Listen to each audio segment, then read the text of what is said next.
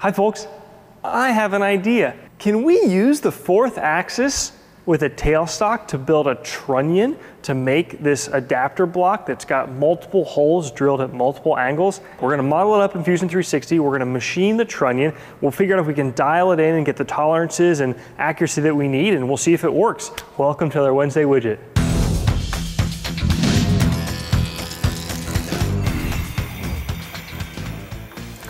We have a model of our fourth axis, which somebody on the Tormach Facebook group posted, but God bless GrabCAD. It appears, I think this is the same stuff. I'll include this link in the video description, but all of these solid models are available, which is just, I love the world we live in. Folks, this is so cool.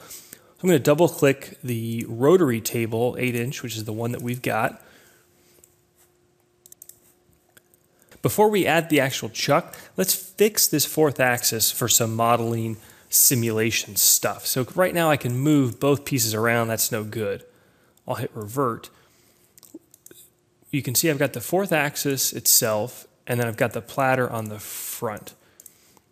Let's ground the fourth axis. So I right click, ground. That means I can't move it around because it's locked to the table, which kind of makes sense. This I can still move around.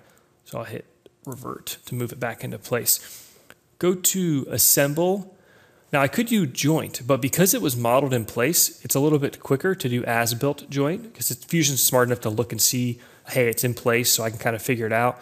So I'll do a revolute joint, select two components, I'll select the platter, and I'll select the fourth axis. And it needs a reference point, so now I can just click any center point. So I'm hovering over this area, holding the control key. Holding down the control key avoids it from reselecting a new thing, which can be frustrating, so it locks down these points. And now I can click that center point, and boom, that is accurately showing the representation of that fourth axis.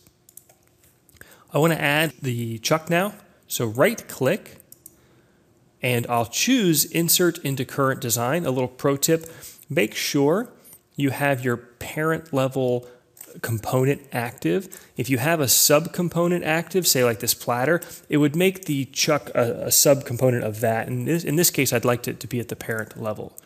Right click, insert into current design. It's gonna put it, I'm sure, in the wrong position. Of course it did, that's okay, don't worry about it. You do get one free move, I like to call it here. So I'm gonna take it for now, and with the squares, I can drag it just about any which way.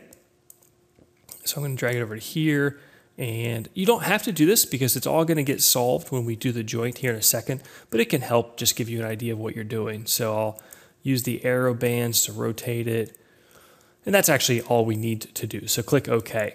Now when I said you get one free move, what I mean is it places it in without there being a parametric move event, which is that infamous capture or revert thing up here. For instance, right now, if I move this, I can either capture that position or I can revert back.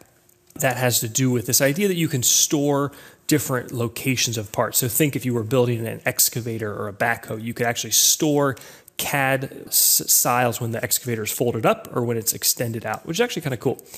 One thing I realize I don't like is I don't want these to be separate. I don't care about their functionality for now. So I'll do assemble, rigid group, 1, 2, oops, actually I can just drag a box around it. No, got to pick them all. Those 4 components, click OK. So those function as one because I'm not worried about the jaws right now. Assemble, joint, continue, I don't want to capture that position. Hold the control key down with my mouse hovered over here. I'll pick that coin. Notice I am on revolute. Although, let's think about that. I actually want to be rigid because the plate itself already rotates. I'll hold the control key here, click that coin. That locks the chuck to the platter, click OK. Boom, we now have a fourth axis that works. Great. I'm going to break the link back to the original file just to keep everything embedded in one file. The link means that the CAD data for this chuck is not inside this file, but rather linked back to that external file. So that would be useful if you were going to change the chuck, but I know it's going to exist. I like to keep it self-contained. It actually makes it right now easier for us to export this file and put it up as a link for our Patreon supporters to download. Okay, we got that done. Here's our part. Right click, insert into current design. I will move it and let's rotate it. And we'll put it somewhere around here. Okay. Angle drill block, the part, I will leave with the little chain link back to the part file because we may actually change that part file on its own and that'll flow through to this model, which is perfect. Let's start on our trunnion. Right click, new component, trunnion. I'm going to just take a couple measurements. We've got a 4 by 1 inch by 1 inch part. Perfect. I'm going to hide it with the light bulb. C for circle. And I'll click on the face right here. Let's just model. I don't know exactly where this is going to go, but I have an idea. Let's see here. If we do 0.75, actually I might have a 1 inch dowel pin. We'll see. E for extrude, and I'll come out probably 3 inches. So that's going to be a pin. So I'm actually going to rename this component pin. Now we'll do the trunnion. Right click, new component, trunnion. This is one reason why I don't get too hung up if I make a mistake or I want to change something. Just start modeling. It's so much easier for me to react to changes than it is to get hamstrung and paralyzed trying to worry about how to do it. So now I'm going to do sketch rectangle, center rectangle. A lot of ways to do this, actually. I'm going to sketch on the face of that pin we just made. So if I do I've got a 1.5 inch piece of stock out that I want to use for this. So we'll say 1.5 by 1.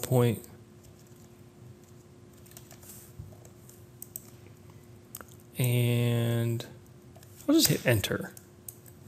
E for extrude, and let's move that. We'll just move it negative 0.75 over the block. I'm going to change this diameter of that pin. I think that's going to, 1 inch is too big, so we'll go back to a 1/2 inch. Activate the pin, right click, edit sketch, and I can just change it to 0.5, and that should parametrically flow through when I reactivate the trunnion, which is awesome. Now I'll build out the rest of it. L for line. I'll click on this face. I'm going to sketch over to here, up to here. We'll constrain this stuff back. In fact, I like to make things incorrect because we'll come back and fix it. So D for dimension. I'm going to have the outside. So we know our part was 4 inches. So the inside dimension, which is here to here, we'll say is 4.01. Doesn't need to be much more. And this would be, actually instead of dimensioning that, we'll hit collinear, and I'll click this line with that line. And what was the thickness of this? 0.75. D for dimension, this, link it back to that. And how thick do I want this to be? I'm not sure, to be honest with you, but we'll make it 0.75 for now, maybe. I want plenty of thickness. E for extrude, click this, and I'll say to object. I used to struggle with this. If you click here, it doesn't always work. So instead of the face, I'll deselect that, and I'll pick this little corner point. Boom. Now I get a parametric link to that, which is what I want. Click OK. And I want to put a dead center point on this other end. So we'll do sketch point on this face. And I want that point to be dead center my model, which there it is. Create hole on that point. And we'll change it to a countersink. Diameter, just say 0.25. And countersink diameter, 0.375. Depth, 0.4. Just trying to get something approximate, no, not that deep, to show the live center. Yeah, it's good enough.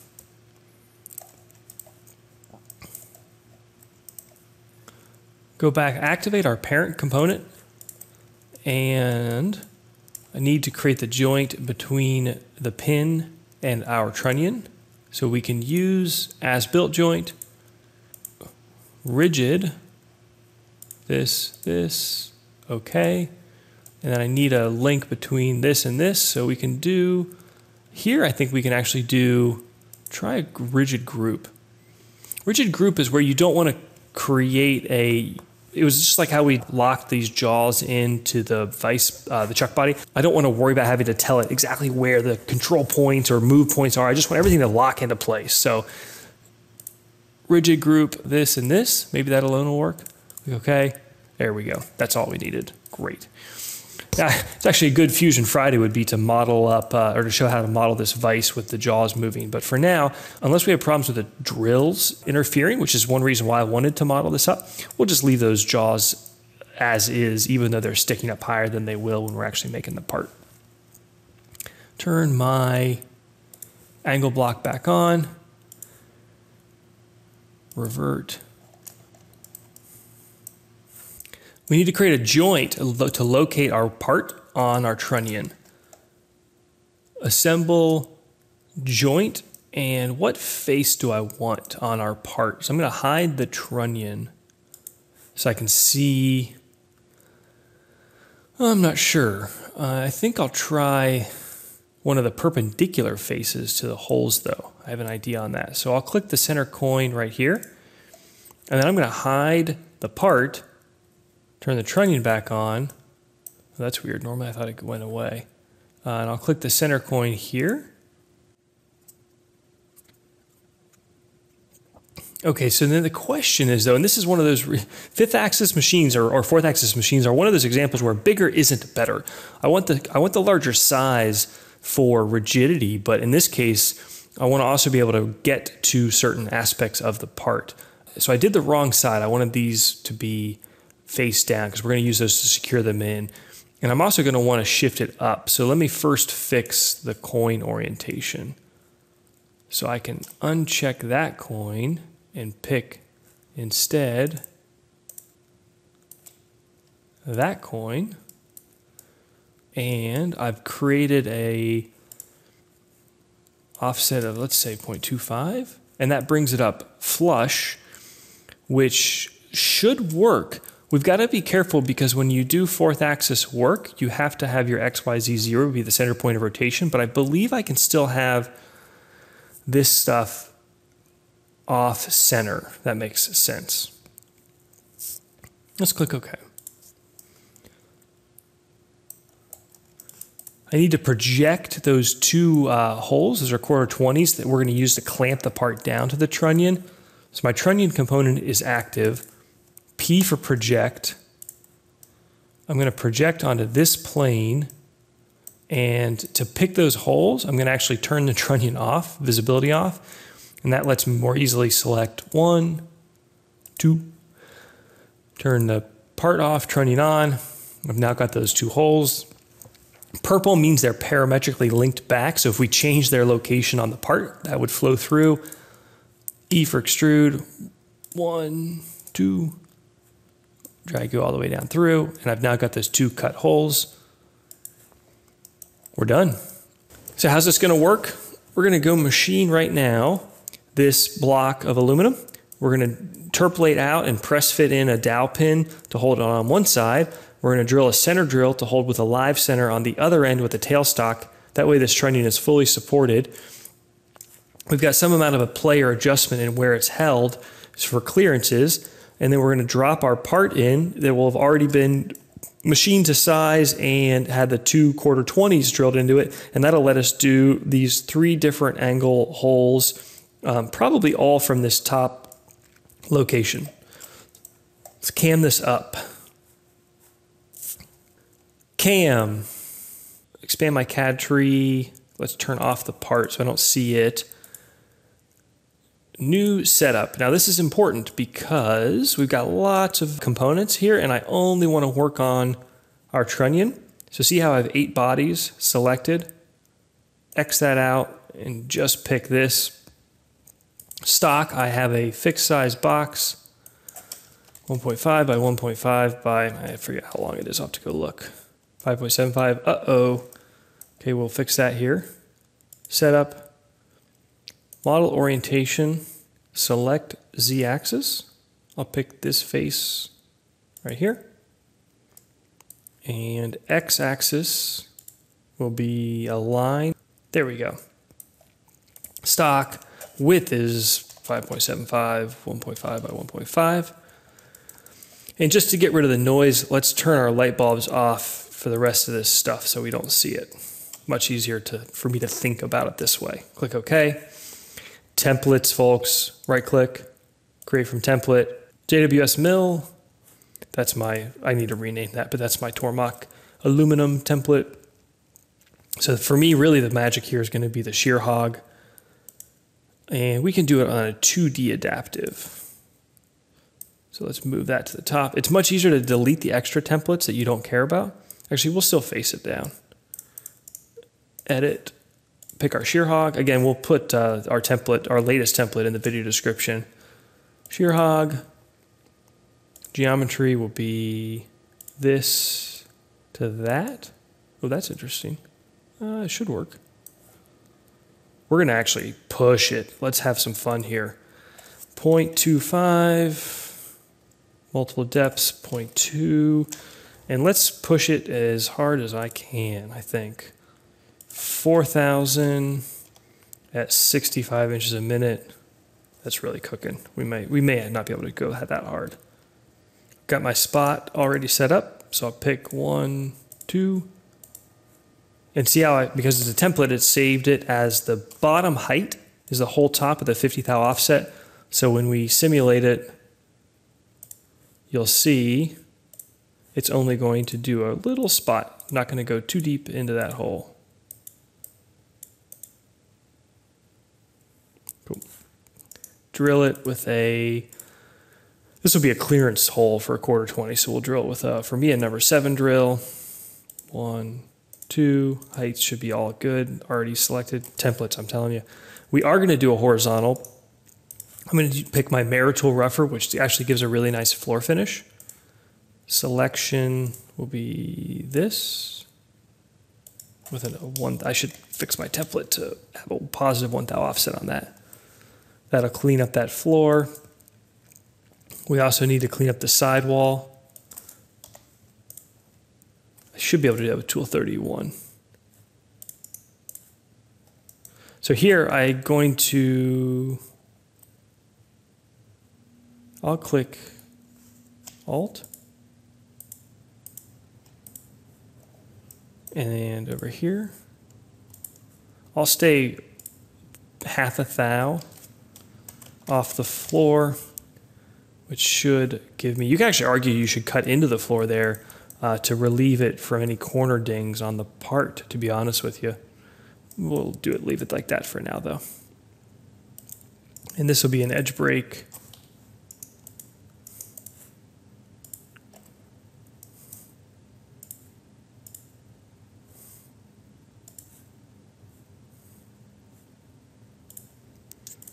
Simulate.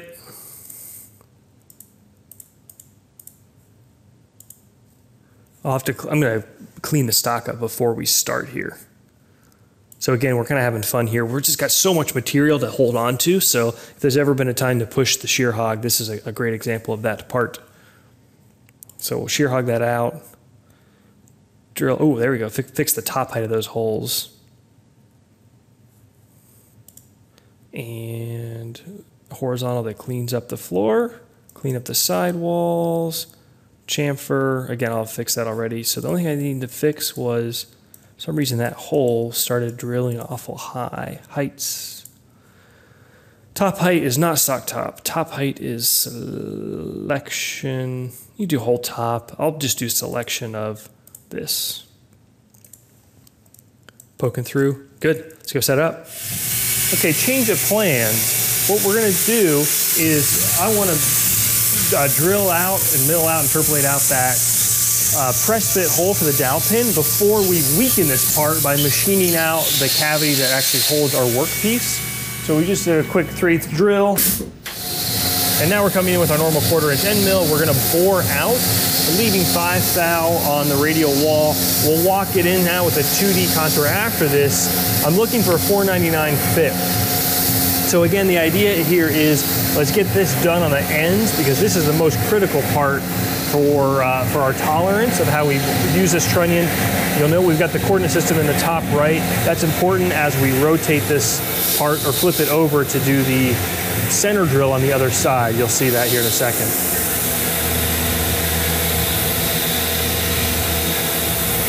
Doing a repeat finish pass on that 2D contour, you absolutely have tool deflection. I don't care what machine you're on. That repeat pass gives us a more accurate nominal size. And now we'll grab our gauge pin set. Okay, let's see where are we at here. Oh, that's funny. That's great fit. We're under, which I knew we would be. So now let's walk it out. That's a 494, so we've got to do 5 thou. So let's go in 2.5 thou more on our radial stock. We're doing a quick chamfer here. I'll do that now, and then we'll repost just the last code.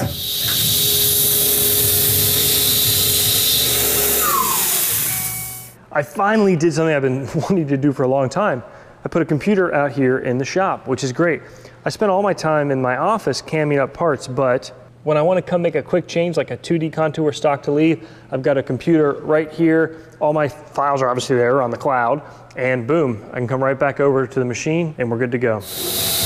We were using wear offsets in the I think it was last week's Wednesday widget on that little wheel part, and I do want to start using those more because in times like this, I'm just making one part. It's so nice to be able to sit there with the controller and dial in wear, change your tool paths on the fly versus going back and reposting. Even when we've got the computer right here, it's just nice. It's like in our organization video. You make better parts when the tools you need are at hand because we're all inherently lazy. Oh, that's so close. 498 should go based on that fit. Oh yeah, so the 498 goes, and when it's in there, there's a little bit of wobble, so I'm calling that good for press fitting our dowel in. So remember our 0 is up here. So when we flip our part, we're gonna flip it like this. And then we're gonna use this corner, which is the same plane and edge, so the outside two faces. We have continuity there, which should give us better concentricity between this side and that side.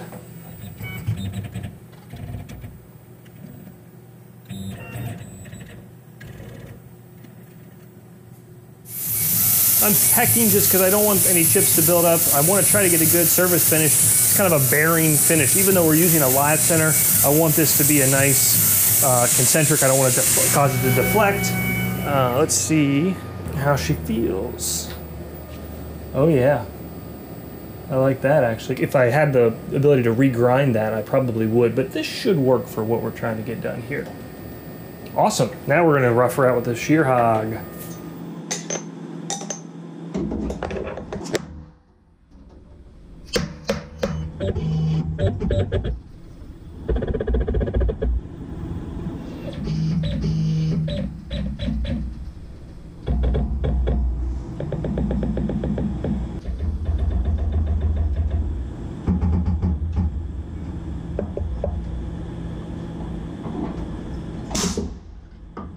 Here goes nothing.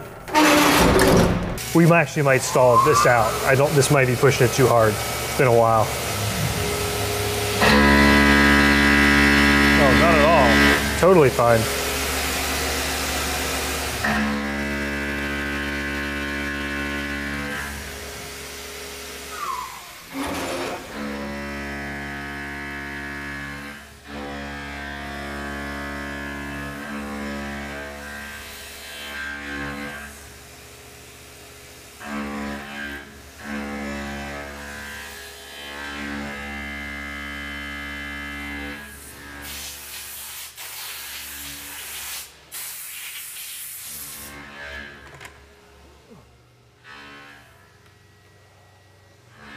Look at those chips. Clearance is clearance.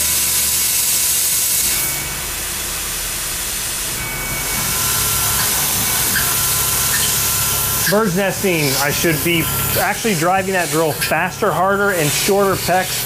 It's not too bad here, but man, I'm trying to just quit that, period.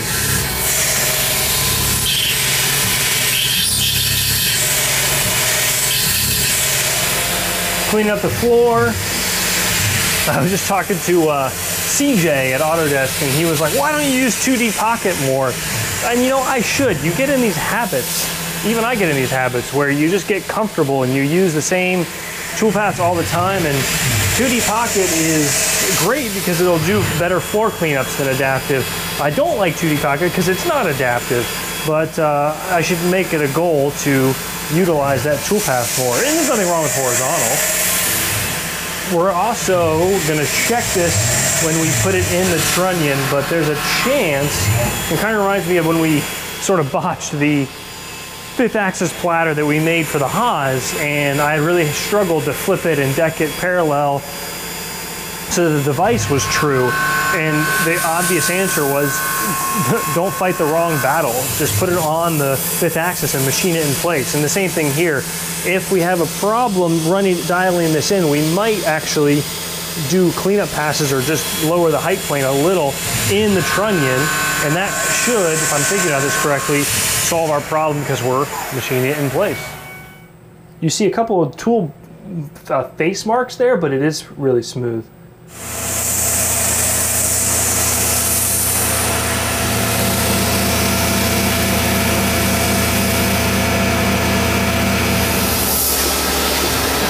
Love machine champers. I just do. God, they're so nice.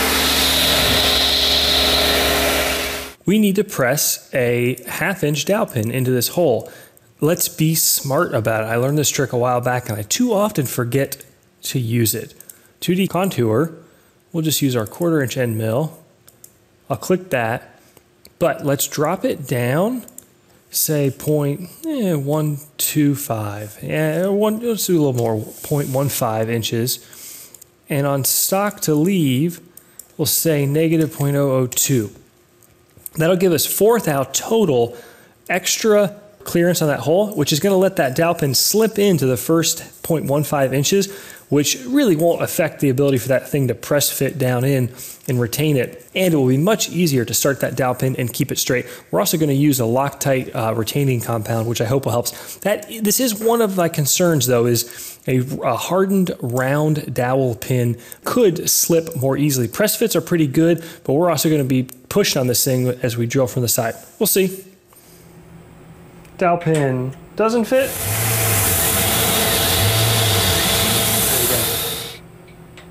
It fits. Actually, that's, darn it. I wish I'd taken a little less. Oh well. Let's go press it in. Anybody else have experience with this stuff?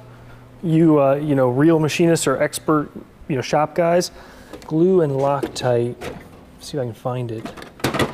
Here we go. 648 retaining compound. Does it read it? Say what it is here. Press or close fit. Well, let's pull up the web page on it. This stuff's really interesting. Loctite 648, high strength rapid cure retaining compound. Retention of parts with clearance or interference fit. Fun fact, we have both. We've got the interference fit where we press in, and we've got a little bit of clearance fit where I just machined out to make it easier to start that pin. Excellent for dynamic, nope. Axial, nope. Radial, yes. So radial is what we have here is we're trying to twist.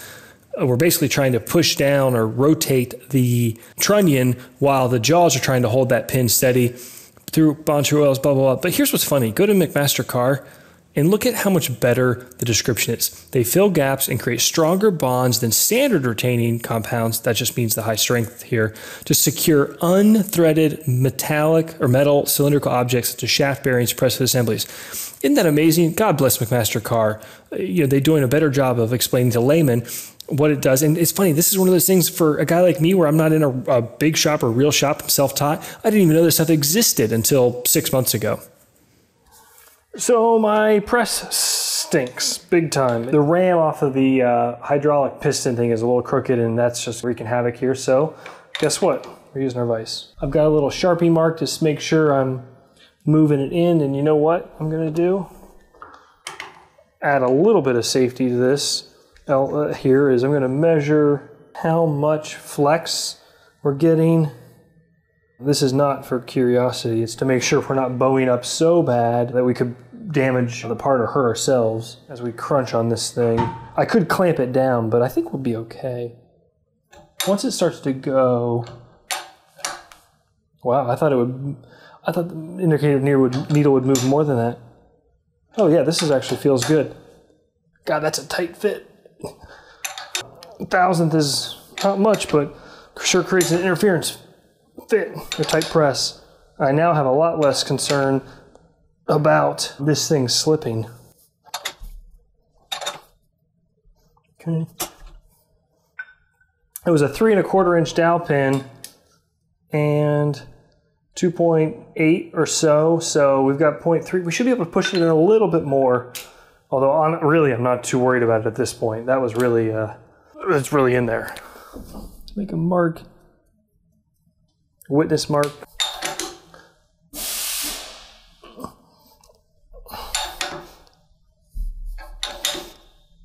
I'm calling that good. We did go in a little bit more, but boy, if that doesn't hold it, I think we got bigger problems.